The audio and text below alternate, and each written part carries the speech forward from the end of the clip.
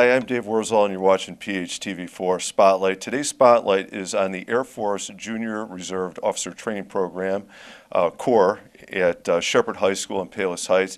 And with me, I'm very fortunate on my right to have Major Daniel Johnson, and on my left, Patrick Corrigan. And so we're going to take a look at the junior training program here. And before we do that, though, Major, can you tell us a bit of your background as a major and in this program? Sure. I've been here at Shepard since 2009, so shortly after we started the program in 2008. And before that, served 20 years on active duty in the Air Force, worked in the intelligence career field. All right. Well, thank you for your service, and congratulations on the years in the program here. That's quite a haul. And then if you could talk a little bit about what the program does, what does it look like in terms of what the students go through who are actually in it? Okay. So our mission is to develop citizens of character. So it's a character development program, and we focus on three main pillars: integrity, service, and excellence, trying to build those desires and passions within kids. And we do it using leadership situations, learning how to be a leader, learning how to follow others, learning how to encourage and mentor throughout the year. So we have 4 full years of curriculum for students who want to progress along the ROTC program. Well, that's quite a program. It sounds like a lot of great life skills, whether for the military or service or in life in general. So a person could join as a freshman and stick with it all the way through their senior year. Is that correct? Yeah, that's correct. This year we have like 10 seniors, and most of them have been in for 3 or 4 years. But we get some that take it for a year or two and then move on to do other things in the school. There's so many programs and options at Shepard. It's a real challenge for kids to figure out what they want to do. It is tough. It's one of those nice things. It's great that they have all the options, but then there's a challenge. They have so many options to pick from, right? Patrick, I want to ask you about being in the program. Maybe you talk a little bit about first of all, how long you've been, you're a junior, how long you've been in the program, why you decided to join the program, and then I do want you to talk a little bit about, how it's affected you or what you've gained from it or learned from it. So I'm a junior. I've been in the program 3 going on 4 years, joined my freshman year. Personally, the program has really helped me find a lot of things that I enjoy. There's so many diverse things in this program, even within the program. We have a lot of extracurriculars and a lot of opportunities to find yourself and find what you're good at. It's just a great opportunity and a great experience. What you kind of opened the door for me there. I want to ask, what did you find in yourself through these opportunities that you either know that you like or you want to do, or maybe you found that's something you don't want to pursue? Well, I'm going to be next year's group commander, so we're all on our cadet staff. We all have a cadet leadership program where we effectively lead the cadet corps. I mean, Major and our other instructor master sergeant, they help, but this is at its roots a cadet-led program, and it really is a great opportunity to develop leadership skills. There's also a lot of extracurriculars that we offer. We have a color guard team, a marksmanship team. We have a green team where we go and do recycling around the school, and we also have an Adopt a Highway section of, I think, 135th. There's so much to do within this program, and there's so many great opportunities to, find something that you like. And there's something for everybody, really. It sounds like there's a wide variety of things going on, and then, as you've mentioned, act in a leadership role, cadet-driven. It sounds like what a great opportunity for you guys, Major. I was going to ask, and maybe you can elaborate on, because that was going to be my follow-up, and Patrick kind of introduced that. A lot of activities go on in this program. I mean, can you kind of give us a recap either of this year or the types of things that happen with the program? Yeah, probably one of our most popular year after year is we have an air rifle team, marksmanship team, and we find a spot here in the school. They typically practice at 6 o'clock in the morning, so they have to be committed, and parents have to be committed to get them here. But we've had a lot of success, sent some of our shooters off to national level competitions in Ohio. We also have an academic bowl, which is similar to the Scholastic Bowl, Quiz Bowl kind of thing. And we've had some success over the years with that and sent cadets off to national level competitions. And Cyber Patriot, I think Patrick's part of that. And we've done pretty well over the years with that one as well. So it's something that's a computer network defense competition. So it's all virtual, and it's learning to secure your own machines and networks rather than, it's not like a hacking exercise or anything like that. But those who are tech minded and science minded really enjoy those competitions as well. This is, it's such a wide variety. It really does sound like there's a lot of different areas for that's the thing I like to do, or that's something I want to pursue, and let alone get a full range of experiences and at the same time develop some really important life skills along the way, I would think. Oh, yeah, absolutely. And, we try to throw as many options out there as they can, hoping that kids will maybe find something that they hadn't thought of before.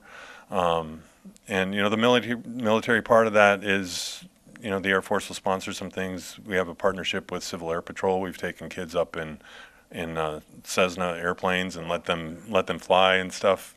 So that's always kind of cool to get to see those opportunities as well. So. It sounds like a lot of great experiences. Let me turn away from the program for a minute. Patrick, how about you in school? Favorite subject? Oh, chemistry. Chemistry, okay. And then is that, how about first, do you do any other clubs or sports, even though I know that you do? Well, what else activities? Oh, Major's laughing. I do a whole bunch around the school. I'm actively involved in both the band and not in the choir program, but I do a lot of choir extracurriculars. I'm in the musical and our show choir. I'm also on our mathletes team and Scholastic Bowl team, and I'm pretty much everywhere at the school. I get around a lot. It sounds like you're having a great high school experience. You're a junior. We talked a little bit before. You got a whole year in front of you still, but do you think post-high school yet, like what that might look like for you?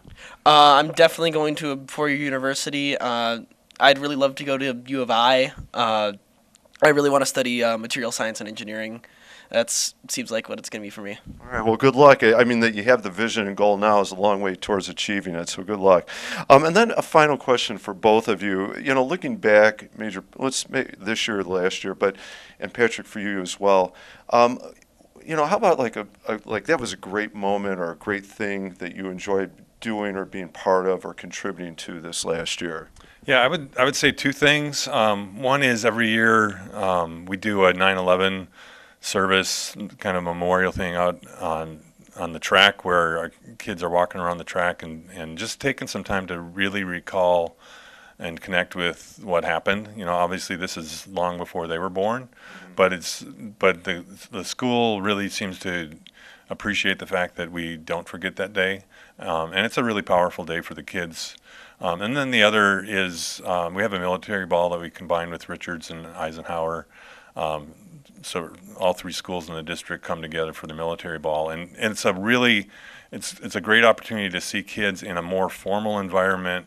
And we have a whole lesson on etiquette and manners and all those sorts of things, and so they get to take that and actually put it into practice at the military ball, and it's a really great time that the kids look forward to every November. I was going to say, it's a dance, right? But at the same time, again, it's the things you're listing, the etiquette, the behavior things, again, more important life skills, right? And in this case, a very fun, I would imagine, social setting. Patrick, how about you this last year? So I was actually on the marksmanship team that went to Ohio for national level competition. It was our Army and Air Force that were there, AFJROTCs. It was a whole lot of fun. We got to spend, I think, a full 4 days. We were in Camp Perry, Ohio, right by Cedar Point. Was that part of the trip? No, it wasn't, sadly. But yeah, but it was a really great opportunity. Had a lot of fun, and it was really incredible seeing at least my development, because I came in as a freshman in the marksmanship program as pretty well below average shooter, and now I'm up there. I went on a 4-day vacation to go shoot air rifles in Ohio, just because I stuck with it and did it for 3 years, and I just practiced. I'll say another thing. Every year we go on a field trip. This year we went to Iron Oaks. It's like a team building thing in the woods. It was very fun. A great opportunity again for developing leadership skills, but also developing community. And this something that this program does very well. It's especially for students who are kind of lost in high school to try and find a community and a group for them. And we're very accepting to pretty much anybody. So if anybody wants to join, we'll gladly welcome them. It's a great, I mean, the things that you're both listing, all the activities, it sounds like a great program, a lot of great opportunities, having some fun along the way. But in your case, especially being able to recognize your growth over the years, you know, and obviously Irons Oaks, that's another great, you know, experience in overcoming challenges and working together. And then a final question for both of you. As somebody who runs the program here, or as somebody who's a member of it, what do you like best about being part of it in your way, you know?